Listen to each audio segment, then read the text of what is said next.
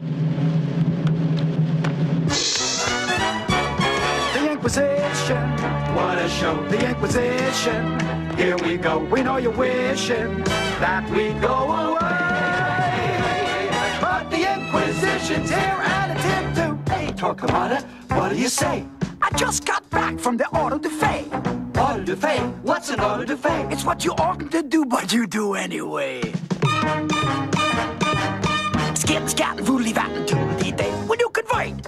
No, no, no, no. Will you confess? No, no, no, no. Will you refight? No, no, no, no. Will you say yes? No, no, no, no. Very happy to be here interviewing Josh Fadem.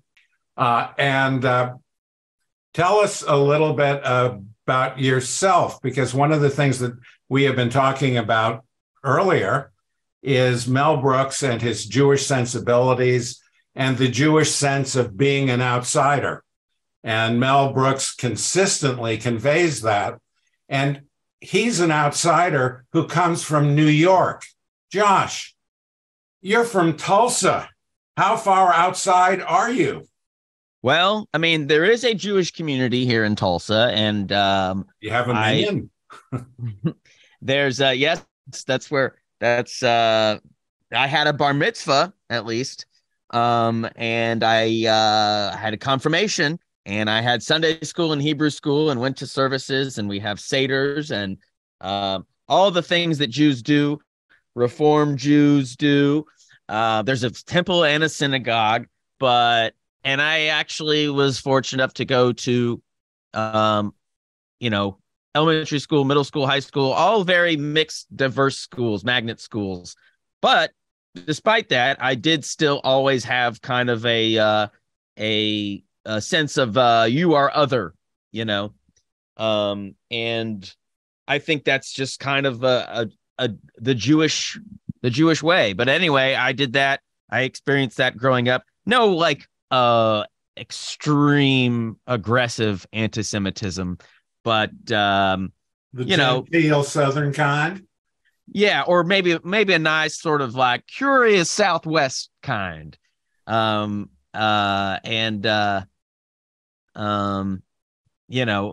It's, and so yes, so I at age 20 I moved to Los Angeles and then started doing comedy. And I went to the Groundlings, I went to UCB, I went through those comedy theater programs, I did stand-up, and then that sort of made its way into having a comedic character actor career. Well, that's a success story, which has brought you to Hollywood, or today back to Tulsa. Mm-hmm. I kind of bounced between, but mostly Tulsa. It's kind of a Freudian question that belongs in history of the world part two.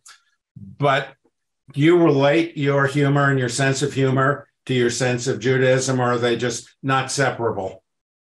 It's hard to answer that. I mean, an easy answer, I guess, would be yes, and it is a easy thing to suddenly be or to say, by the way, I'm Jewish. And then that just gives a quick context so I'm Jewish. So everything else you're about to see, you're going to know, you should know this is coming from a Jew, or you should know I have some sort of Jewish lived experience that maybe you intellectually are going to associate me with, or you maybe have no idea, So when you out yourself as a Jew, is anyone surprised?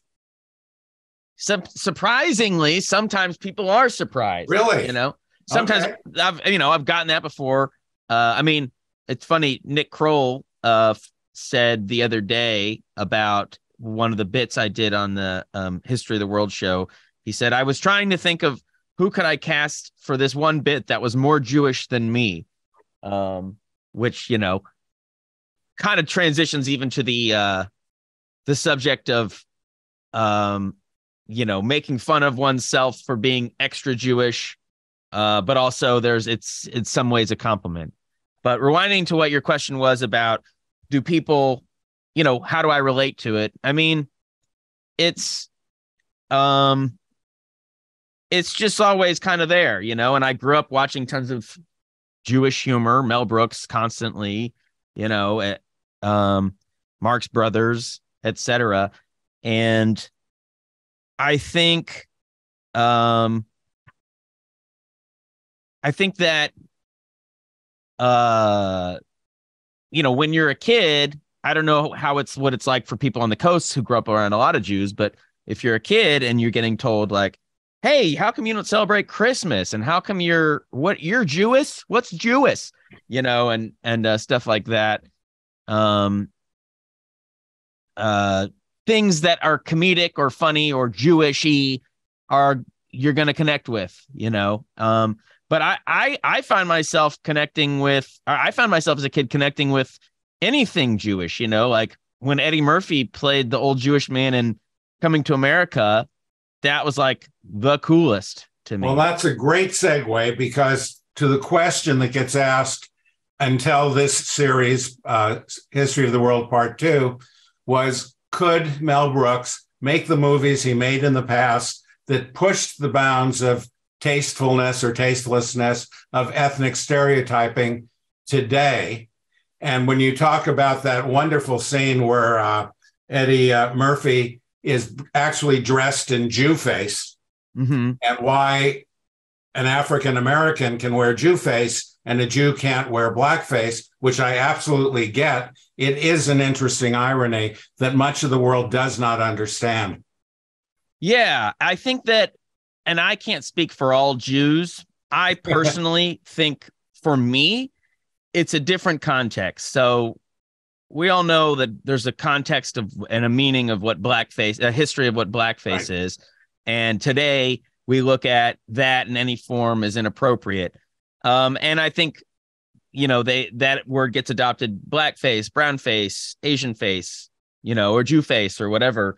But I think that they're all different and have different meanings. I feel about other people playing Jews. If they do it respectfully or they do it right or they get us right, I'm like, way to go, you got us right. And I personally feel like, you know, there isn't or shouldn't be, there's not an erasure to Judaism when Jewish humor or Yiddish words or cultures or whatever gets quote unquote co-opted in culture. I like to think of it like, yes, this is our contribution. We, you know, and if Eddie Murphy does it right and oh, cool, he likes us, he gets us, he, you know, or like when I was a kid and Robin Williams would be doing home, and then suddenly he snaps into a rabbi character or whatever, you know, I thought he's not Jewish, but I always thought, oh, he knows us. You know what I mean? That was always how I viewed it. I never viewed it like, are they making fun of us or do they hate us? Or I never viewed it like that. I still don't. The whole issue that gets talked about today about cultural misappropriation confuses appropriation with misappropriation. If you're punching down to demean the other person or doing a bad job, it's one thing. If you're being informed, if you are informing, if you're doing a good job of portraying something real, all culture is appropriation. Yeah, that's what we borrow. We make a gemischte salat out of all of these things. So Mel answered the question: could this movie be made today? And it was made. I've only seen 4 episodes, which is 2 nights. There are another 2 nights to come. And one of the things that struck me, the first thing, of course, being older, much older than when I first saw it, was, gee, there's a lot of vulgarity. Gee, there's a lot of stuff that I don't remember. And then I realized I do remember. I do remember falling out of my seat in Blazing Saddles in the farting scene, because he took the logic of cowboys eating beans around the campfire and took it to its natural but unsayable up until then conclusion. And as I watched this, there was, of course, he's pushing the envelope and the current writers are pushing the envelope. But there's a seriousness of purpose. There are truths, there are gags, there are songs, there are parts that you laugh out loud and parts where you go, I can't believe that he did that. And that's part of the joy of the Mel Brooks style, I think. Yeah. It's funny. I remember when I was a kid and my mom showed me Blazing Saddles. I remember her saying, this is the first movie to feature farts. This is the first farting movie, which, I was like, whoa, I'm watching history as well. But you're hearing history, actually. I'm hearing history. The same way that Archie Bunker flushing the toilet in All in the Family was an historic moment on television. Right. People have body functions. Who knew? Though I do remember, I wish I'd written it down. At some point, I saw a movie that featured a fart. And I was like, I think this is from the 60s. I think that Mel Brooks is just pushing a narrative, which may not be true. Someone got to farts before him. Oh, no. I don't know who or what it was. I'll let you know if I figure it out. But I guess until I do, we'll just say Mel Brooks did it first. To rewind about the part of the question where could it be made today, I feel like that conversation gets had a lot and people say definitively, no, today it could not be made.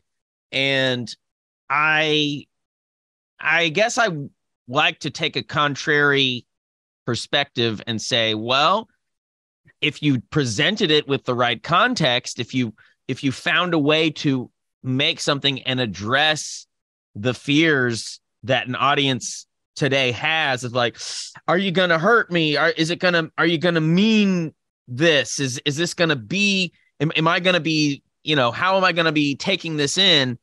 I just think that it's all about, a lot of times comedy is about how you address it. You know what I mean? How do you set something up so someone can take in the punchline or, yeah, I don't know. I try to take an opposite. Otherwise, that answered itself because it was made today. And it was History of the World, yesterday. You mean? Yeah, History of the World, Part 2. Yeah. And if you watch Part 1 and Part 2 together, you'll see some differences in style, but I don't think there's a difference in the sword that the humor wields, sometimes with glancing blows, and sometimes, we don't want to give away what happens at Rasputin's bris, but sometimes the sword is used dramatically for a full philectomy, but you can look that up later. The issues of taste I find really interesting. Years ago, when I was teaching a course called 100 Years of Jewish Humor, and this was about 28 years ago, I showed adult students the entire film of the producers, not the musical, the original one, Springtime for Hitler. They were horrified. A third of them walked out, and a third of them remained to beat me up, while the other third just went stunned. I showed it again 20 years later, and it was like, so? It's a funny movie. Yeah. And it became funny over time. So I guess that comedic cliche that comedy is tragedy plus time has some truth to it. But so the original Producers was a hit when it came out.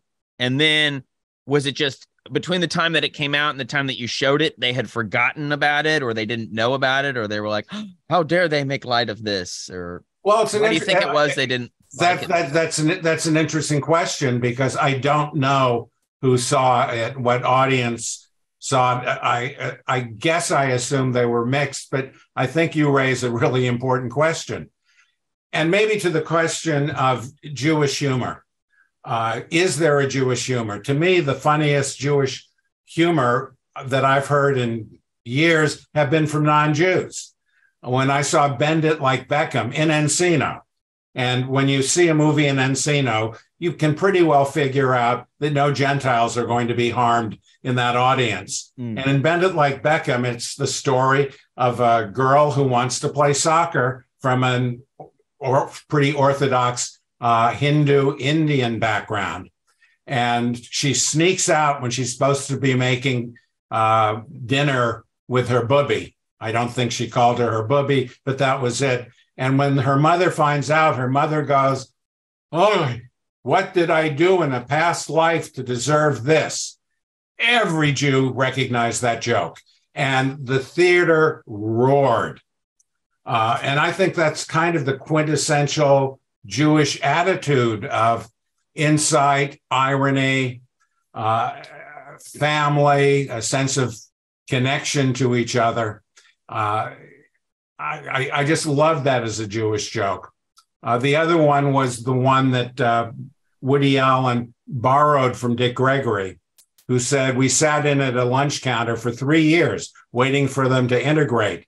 And when they finally integrated, they didn't have what we wanted," which Woody Allen repurposed in Love and Death. But there's this sense of irony and handling the pain of life with the, what I'll call the jujitsu of humor, turning the pain around, not denying it, but turning it around and owning it. A lot of, I guess a lot of humor and Jewish humor that I understood it as growing up was like, about being the outsider or being the outcast or being the disruptor or being different. That's what I take from a lot of Marx Brothers stuff. They're all disruptors in their way. But I'm sure I took that idea and always was kind of looking in on even myself, because, growing up, I wasn't particularly religious. I knew I was Jewish and couldn't avoid that I was Jewish. And I loved my family of old Jewish grandparents and things. But I remember going on an Israel trip being like, I don't want to be here. I don't want to do this. And when I started doing stand-up in my early 20s, I used to do this bit that went well, but it was kind of based off my dad emailing me when he knew I was doing stand-up, and he was like, with his Okie accent, I interpreted it. He said, "Hey, Josh, you should do more Jewish humor. Everybody loves Jewish humor. Everybody from Larry David to Jon Stewart does Jewish humor." And I was like, "Oh, everyone from Larry David to Jon Stewart does Jewish humor." But well, that's a spectrum. Yeah, wow, so many.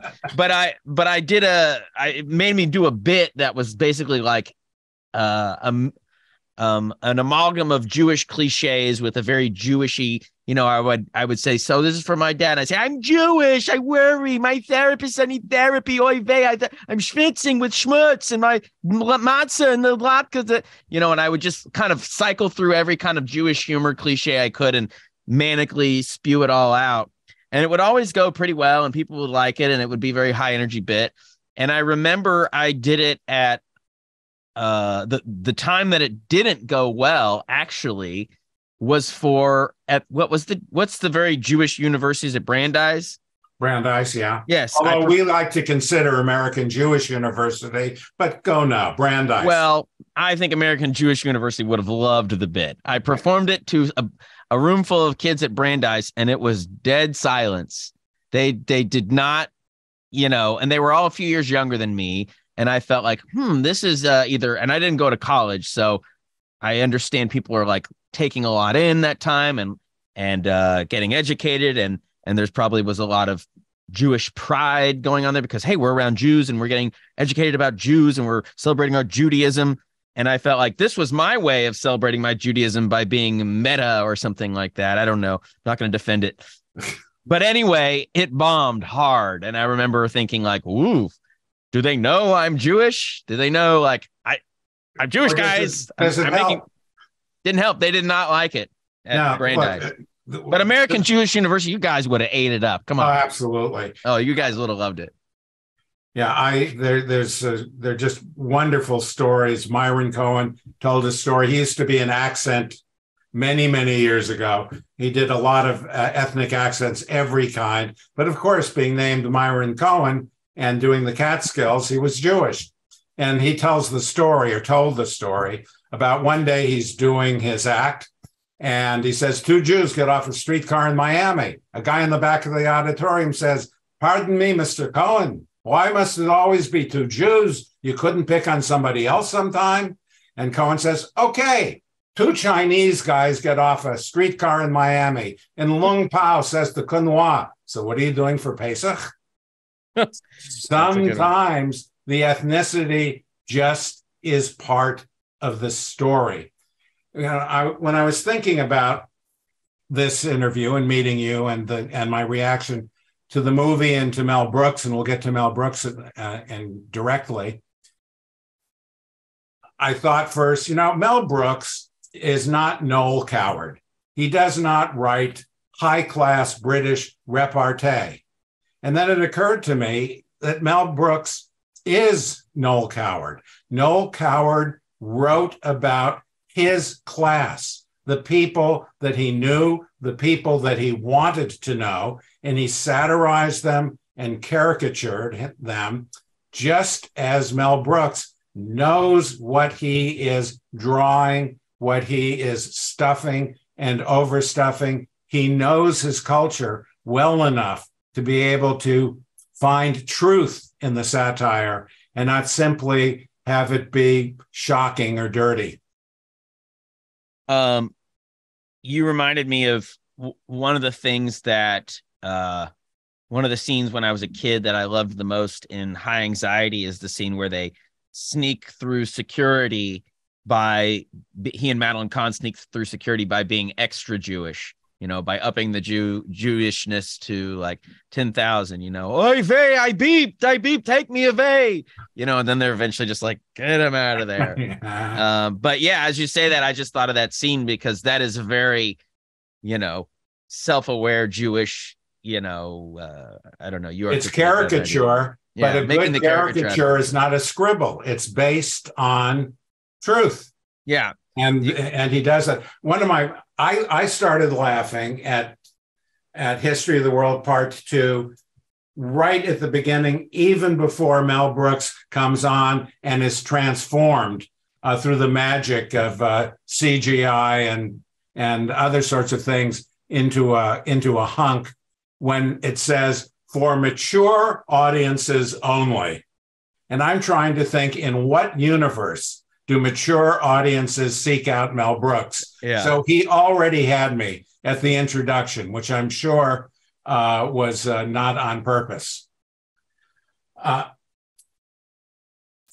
What was it like for you to be able to work on this particular film? It was a thrill, of course. Mel Brooks has always been a comedy hero, and having done comedy and been in the same comedy circles as Nick Kroll, who was one of the executive producers, and Ike Barinholtz, and I never had interactions with Wanda Sykes, but always been a fan. They're kind of the three that have that sort of taken the torch and put themselves at the forefront of the sketches. I knew them, and I just got a call, and then they said, or I got an email from my agent, and it was like, I want to do this bit, and I was like, for sure. And then I did it, and then I had a blast. I really went for it. Of course, in that vomit sketch, the D-Day sketch, spoiler alert, there's a vomit sketch. I just remember it was also during COVID, when everyone was still wearing masks, and it was very, it was a little more strict. It's eased up more now. I mean, you still have to wear masks on set, but I just was thinking, what? Because of the pandemic, I have not had the opportunity to work that much. I'm going for it. And they shot all kinds of stuff, and then they just cut it to the sketch that it was, but I just sprayed vomit everywhere, and they gave little cups of vomit or whatever. And I just thought, you got to go 100%. It's a Mel Brooks thing. You got to commit to the bit. You got to hit the ceiling. And then they called me back to do another bit, which was also a similar thing. It was a blast, and it was very fun, and another kind of commit to the bit thing, which I think will be, there were small bits, but I was happy to do anything. I was happy to even just do one, so that I got to do two bits was a blast. Mel, being in his mid to late 90s, was not on set, but I know that he was, he oversaw a lot of stuff over Zoom. He contributed a lot. They sent him everything. He read everything. And I heard Nick saying, that he's, was very encouraging. It was like, I love it. I love all the bits. I love all the dirty stuff. Like, you got to keep the dirty stuff. And so I didn't have any interactions with him personally on set, but I do have a few, some inconsequential Mel Brooks interactions. I used to, one time, I think an agent of mine at a restaurant introduced me to him. This is my client. And he's, oh, how you doing? And that was nothing special. But I remember he used to come into the video store that I worked at. I worked at a video store for 10 years in LA called Cinephile by the New Art. And he used to come in there and rent movies, and class act. A lot of times, if it was a rare VHS or something, he'd just buy it out of the inventory for whatever the cost was. And then, he'd bring it back and he'd say, here you go. He'd pay full price instead of just signing it for an account. I thought that was nice and classy to support the store like that. And then another time during, so I was doing a comedy show, a Christmas comedy show one year, or a Jewishy Christmas comedy show one year. And for part of the show, I made it like a supercut edit of is about 5 minutes long of as many clips from TV, movies, music, pop culture that I could find of Jews saying Merry Christmas or doing some sort of it's Christmas, come on, like I think I squeezed Walter Matthau in there, Jason Alexander, Kevin Pollak, Gene Wilder, Bette Midler, Bob Dylan, Barry Manilow, Jackie Mason is in there. There was quite a large amount of material to cut together of Jews, pushing Christmas material. But when I was putting it together and trying to figure out how do I figure out all this Jewish stuff, I knew that Mel Brooks, because he had called in advance, was coming into the store. So I kind of put myself at the front. And when I came in and I was checking him out, I said, Mr. Brooks, do you mind if I ask you a question? He said, what?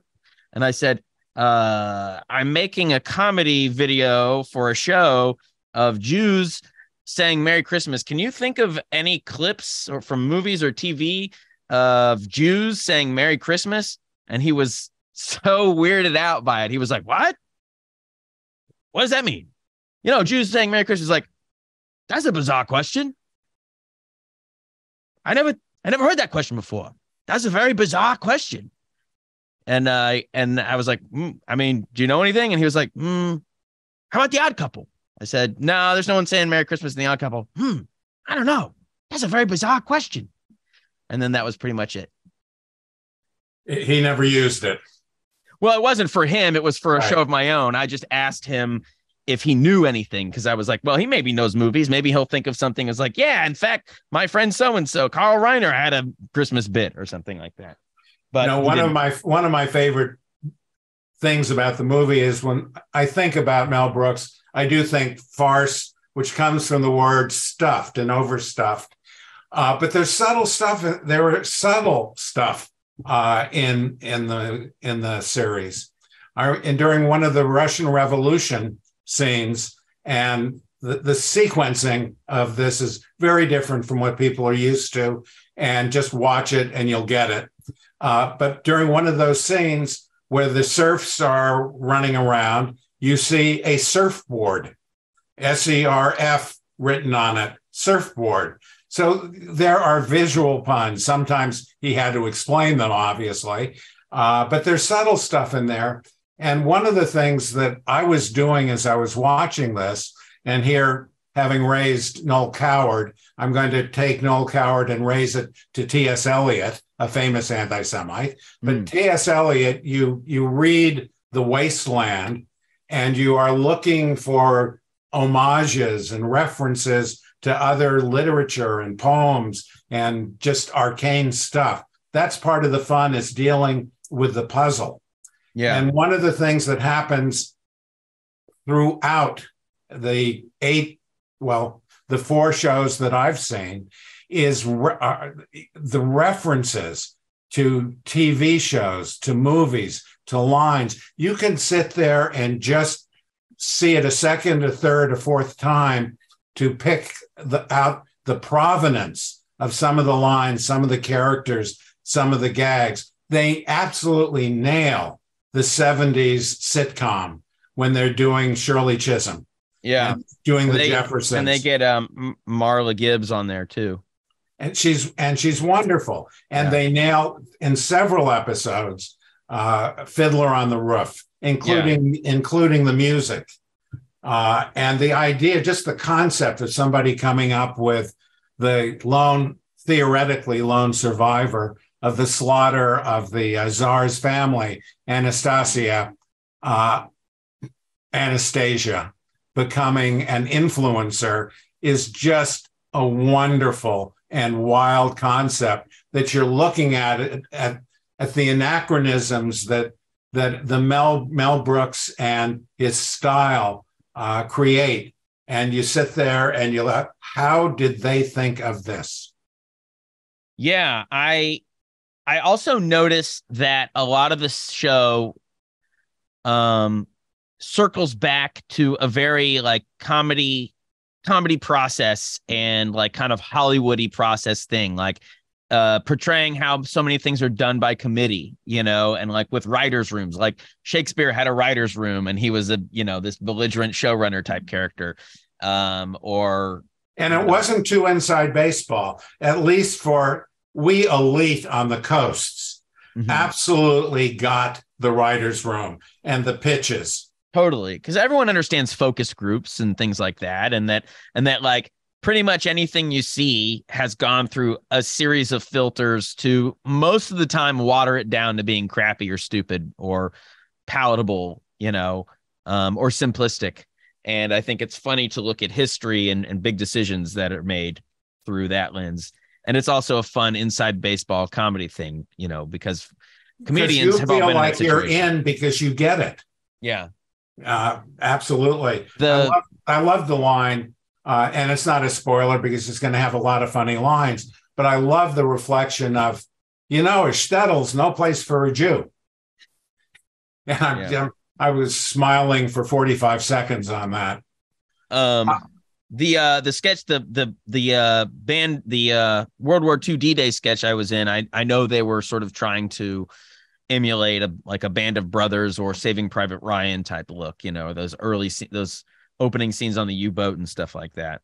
But it in some ways, we're going to get to the viewers' questions and comments in a moment. In some ways, it's an homage going back full circle to the farting scene, because the farting scene is the natural reaction of cowboys sitting around eating beans. Right. The vomiting scene is a natural reaction. I'm about to jump out of an airplane. I've got a parachute. Maybe it works. Maybe it doesn't work.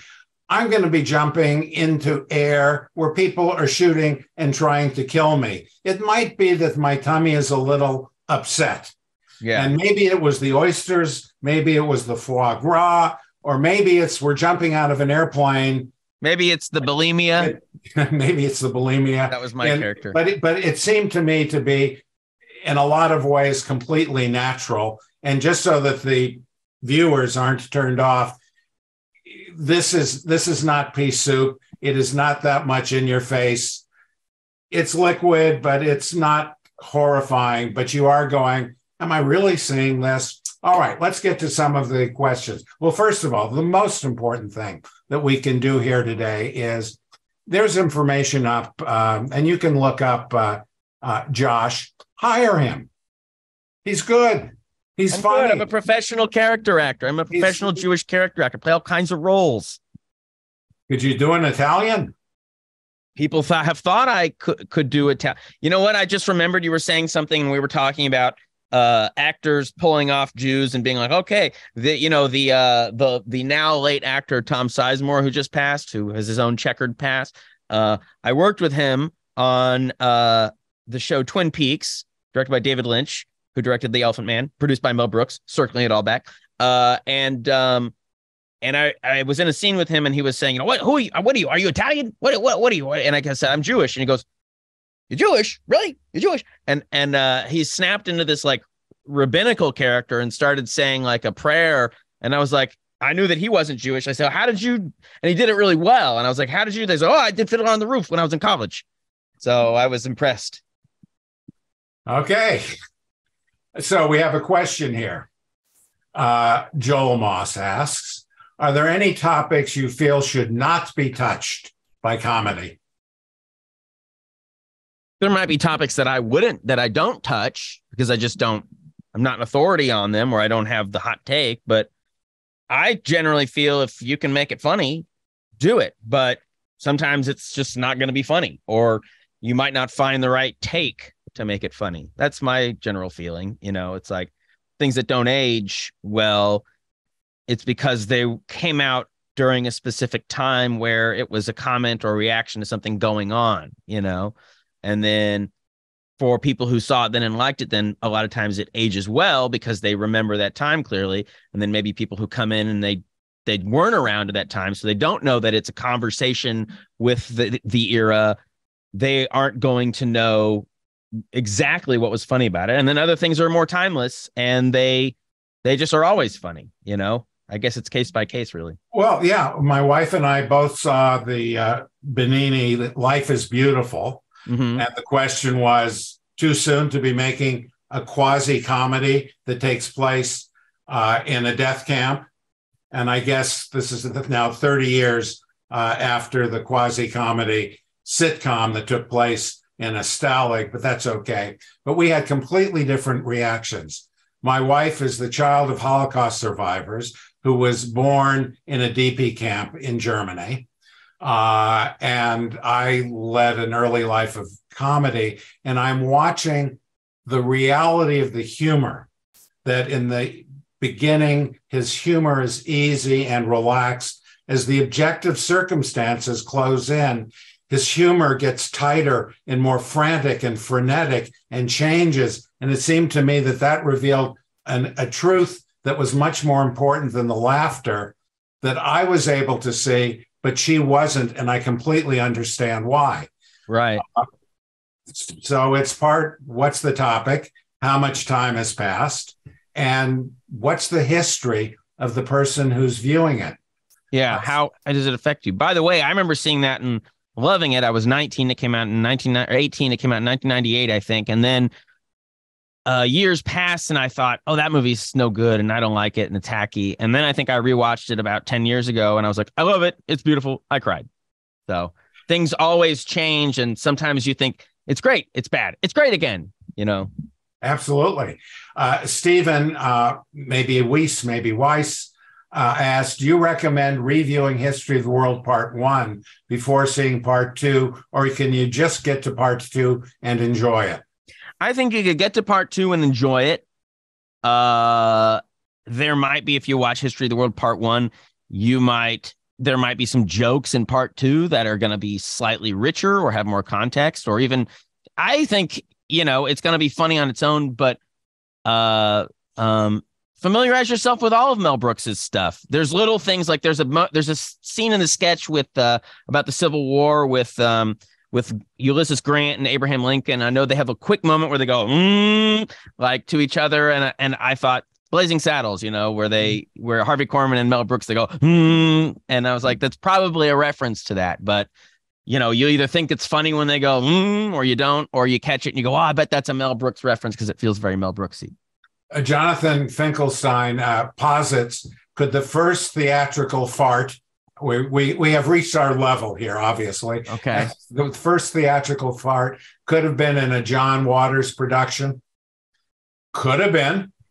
I'm trying to think that if John Waters predates Blazing Saddles, what year did Pink Flamingos? Well, he was making movies before Pink Flamingos. What year did Multiple Maniacs come out? Was it before Blazing Saddles or after? Don't know. We're going to figure it out, though, and we're going to get back to Jonathan. Maurice asks, will there be a DVD release of, I'm assuming not our conversation, but History of the World Part 2? And I suspect the answer to that will be, you're so old that you're still talking about DVDs? Yeah, like DVDs are way of the dodo, baby. That's going to be on the next History of the World. I think there are going to be some tablets in cuneiform. But I suspect this will continue to have a life of streaming. Right. Maybe Blu-ray. Maybe they'll give it a Blu-ray. We'll see. Do you think the comedy, Anonymous asks, Anonymous is always getting us into trouble. Do you think the comedy can lead to social change, show an uncomfortable truth? Yeah, I guess so. But who the hell am I to give that definitive, important answer? I think, well, I'll give it then. I think the comedy seldom causes great social change, but I think it can cause individual change, and that you get an epiphany and say, oh my, I do that, or I learned something. Comedy is subversive because instead of making an argument, which you're already making up your rejoinder, it pierces your defenses and you laugh. Going back to the farting scene, my view of that is that no male ever outgrows junior high school humor. And you learn that because you laugh at that damn farting scene. Mm-hmm. And whatever you believe, however proper and tasteful you lead your life, you are still laughing at something that got past the defenses. Why didn't Mel Brooks make part 2 earlier? And why were the scenes in part 2 not edited in somewhat chronological order? That I don't know. That's a filmmaker question. I was just a hired actor, but my guess is just for pacing and to keep it like a sketch, and why he didn't make it sooner. I don't know. That's probably there has something to do with financial or ideas or how well the first one did, or don't know. But I bet you Mel Brooks answered it somewhere. At first, I had the same. We all had the same question, waiting for part 2 to come out. But in terms of the way that this is cut together, it avoids some of the Saturday Night Live problems where they don't know how to end a sketch. Right. They can end a sketch anywhere they want to, but that doesn't end the subject. 3 sketches later, the subject gets picked up again, and it becomes a recurring theme. So they can get out of trouble on a punchline. And I thought that was really pretty brilliant structuring. I want to thank you, Josh, for being part of this. I want to thank the audience for remaining with us, and want you to look up Josh and hire the man. He can even do Italian. Forgot to mention that I have a distant cousin who passed away who was in History of the World Part 1. Zale Kessler was his name. You can look him up. I didn't know him. I never met him. But you are a legacy. Thank you so much for being with us. It was a pleasure. Goodbye. Thank you.